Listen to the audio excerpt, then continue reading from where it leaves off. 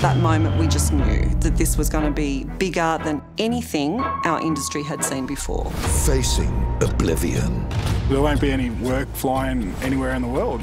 What can I do? The flying kangaroo grounded by COVID. 4 jobs later, he stepped so far outside of his comfort zone and did it all for us, and yeah, he was great.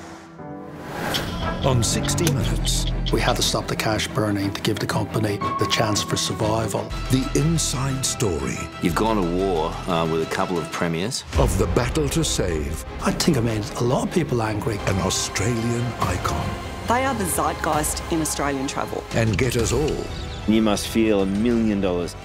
We're going back. back in the air. There's going to be Love Actually stories at airports for months and for years. Brand new stories every week.